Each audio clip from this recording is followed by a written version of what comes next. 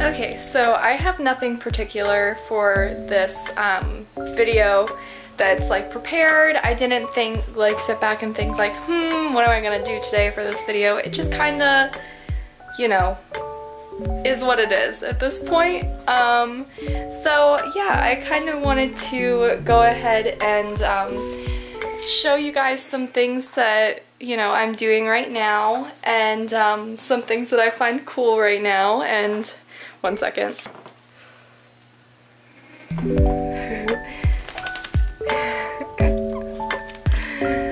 Okay. So as a lot of you already know, Parker's kind of a silly little guy. And I just gave him a bath, and every time I give him a bath, he goes through this phase where, of course, like in the bathtub, he absolutely hates it and he doesn't want to be a part of it. And then you take him out of the bathtub and you bring him downstairs, and then he gets the zoomies. And today he kind of skipped the zoomies and went straight to like fake shivering. So what he'll do is he'll, like, his little jaw will just like clamp really quick. And he's not cold. It's really warm in here. He's not cold because, I don't know, he's not shivering anymore, and all I did was pick him up and put him in a chair. So, yeah, he's kind of hanging out and doing his thing right now.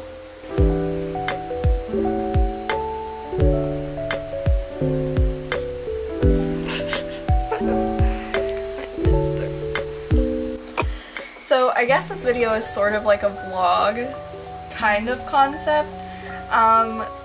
Yeah, I just wanted to hang out, throw something up, and I actually, since we started the video off with Parker, I'm gonna give a little bit of information about Parker, because I haven't done like a pet introduction really with any of these guys, but Parker's got a special story. So when I was, I believe, 11, my grandmother had Parker, and she had to move to a new apartment, and they wouldn't let her bring the dog.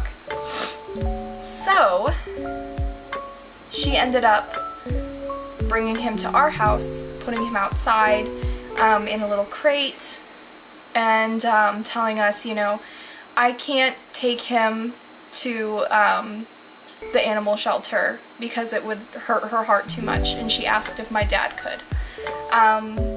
And of course, the second that I saw him outside in that little cage, I begged my parents to keep him. And so I've had him ever since. And there's a little discrepancy about how old he is. The vet has him marked as 15 years and 4 months, but my grandma says that he's older than that, and he should be 17 years old this year. So, yeah, he's a little dinosaur. But he has been a very good, very healthy dog for a long time, and he's actually doing really well right now. The only issues that he has are he has congestive heart failure, and that honestly has a lot to do with just his age and you know, things not working right anymore. He's prone to ear infections, he's prone to seizures, but he's living his happiest little life. And in fact, if it weren't for, you know, him obviously taking medication for the congestive heart failure, no one would be able to tell that there was anything wrong with him. A lot of people like look at us like we're crazy when we say he's like old. So yeah, he's just chilling, he's having a good time. But he's a sweet little boy. Huh. And yeah, he's spoiled rotten. So I think he's actually been to more states in the United States than my siblings have. And I think my dad. So he's pretty cool. Another little tidbit about Parker, he is actually completely deaf and completely blind. So I don't know how he manages to get around the way that he does, but he does a great job. And we actually didn't know that he was blind until our last visit with the vet. And she was like, oh yeah, I'm not getting any signals that he can see from his eye anymore. He had one good eye. And so now he's blind and deaf. So he has a habit of barking for us a lot. In fact, this morning while I was taking a shower, he was downstairs barking and barking and barking because William wasn't home.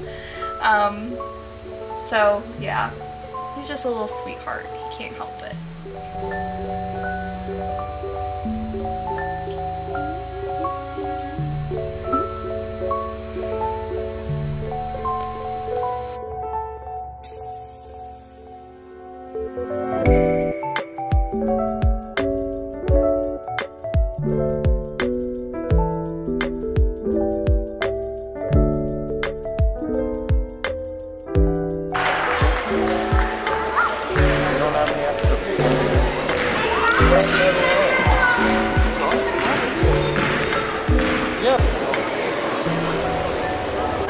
Am I gonna get it? Is he doing it? Is he doing it? Oh yeah.